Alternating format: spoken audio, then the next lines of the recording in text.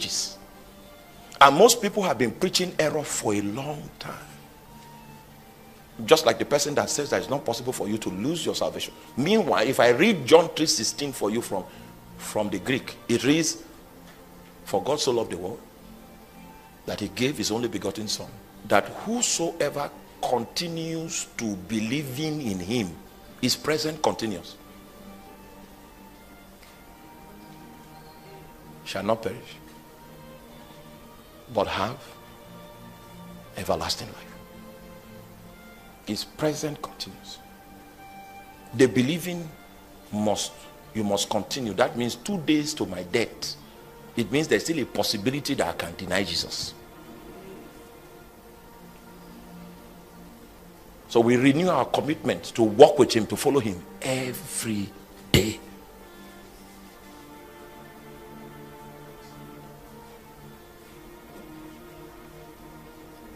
What is error? When we tell you of a benefit and we do not add the condition. So you are lusting after the benefit, but you are not ready to fulfill the condition. We've been teaching people benefits for a very long time. How that next week there's going to be a phone call, and that phone call will come with a contract, and the contract, that is not how God operates. The condition is seek ye first the kingdom of God and his right. If it is true that I'm under the government of God, giving will no longer be something that we need somebody to cajole me to give, because all I am and all I have belongs to God. So part of my stewardship is what I do with what God makes available to me and how it impacts his kingdom. So if you are not yet sold out to the kingdom, you don't even have a vision for giving. The first thing is not about you giving to the kingdom. The first thing is about you surrendering to the kingdom. Because the Bible says, and they gave themselves and also their substance. But we want to force people to give substance when they have not given themselves. We teach benefits, we don't teach conditions. And that is what we've been doing for many years. So people come to church because they are coming to meet a money doubler.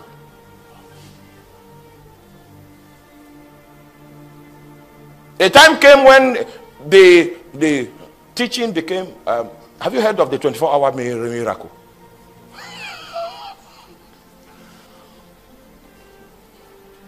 24-hour miracle.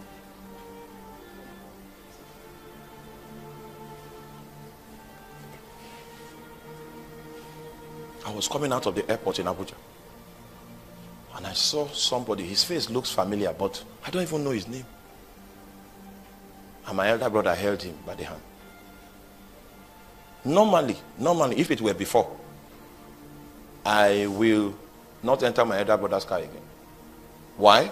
Because he didn't tell me he was bringing somebody to come and meet me. I will just, meanwhile, if I walk from here down there, I will see somebody that I know in the airport. And I can leave my elder brother and take. You wanted, what? If it's 7 years ago, he himself, I'm not sure he will have the, hey, see, Jesus has walked. He has walked. Jesus Christ was holding one. So I kept quiet. So when the car going, the guy now started talking. He said he was praying some years ago, some days ago, and he heard Jesus mention my name, that he should come to me, I will help him. So as he was talking, I was asking Jesus, do you know this man? Meanwhile, I was still angry. The anger was, I kept it somewhere, one side first. Are you aware of, do you know this man? And he said, yes, I know him. I said, what is his problem? He said, there is a delay that you can help him to solve. So I now asked him, are you married? He said, yes. I said, the delay we normally have this time. See, marriage. He's already married. What delay again? Then the great one didn't talk. You know, I know him. When I'm asking too many questions and he doesn't answer, it means listen. So now I allowed the young man to talk. So he finished talking. He went to the Philippines. He studied marine engineering. Those engineers that work on board, that fix the generators, all those marine engineers. You know what I'm talking about. He got a first class. Came back home. He wanted to stay there. He had a church. He was already pastoring under a Filipino pastor. And then the Lord now said it's time to go home. He died. Just, he thought he got a job there. And because the Lord said it's time to go home, they terminated his contract.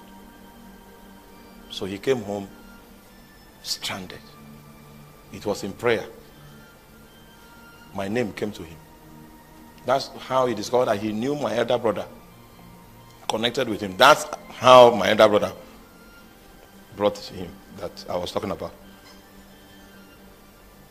So he now said, okay. There is this outfit of NNPC, Nigerian Liquefied Natural Gas. All right?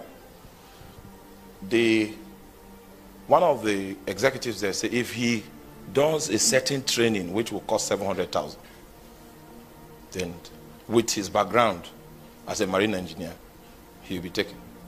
But the challenge is who will give him 700,000? Because Jesus, right in the card there, because Jesus confirmed that he was the one that sent him, I gave him the next day. Not because I had. Because when I gave him, there was a loophole in my account. But you know why I gave him? Not because I don't even know his name. But I remember I saw his face before. They say, that's not important. The thing is, Jesus said, I should break the yoke of the delay. And this time, not by prayer, it's by 700,000. You understand that? So the next day, I transferred the money to him.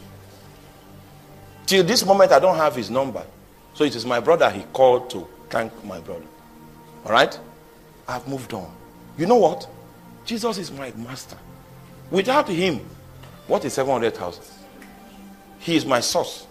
So if I know that guy came from him, go and solve your problem. And stop disturbing the airwaves so that we can bring real prayer to God.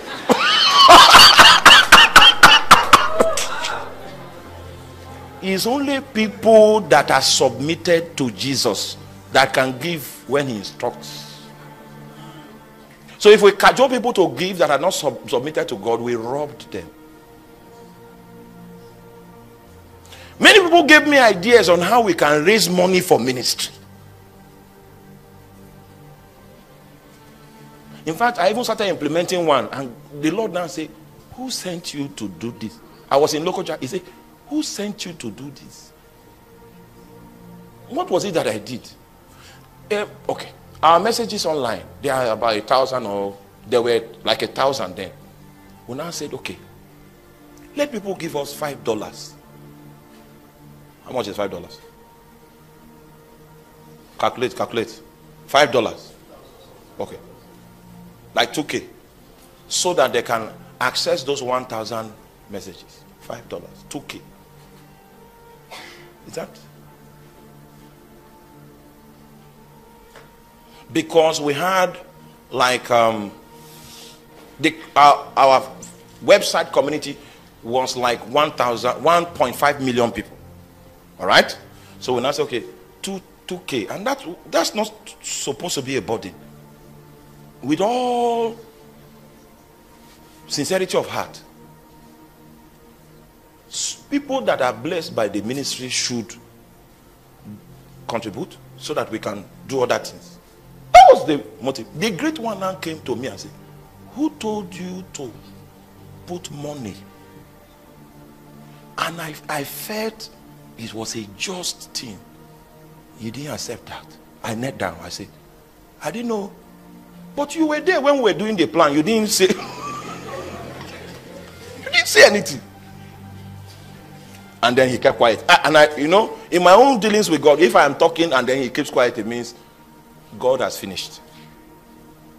So I came back, went online and apologized and asked the people that if they want their refund, they should tell us. So those ones sent their account numbers. I personally refunded them. And then others say, no, we've been blessed by the ministry. Let the ministry keep the money. All right? That was how we finished. Do you know the kind of insult people insulted me on Facebook? You won't understand. We kept quiet. Many years later, as I speak to you now, we don't need people to pay 2,000 again. God wanted to take glory in our funding. He didn't want it to be a product of strategy, because we have studied statistics. All right? Because we study statistics, we know what a community of 1.5 million people can produce. He said, that scanner, I want to take glory. So I repented. If you are not submitted to Jesus, you will do something that is very wise. And that your wise move will be the reason why Jesus will leave you.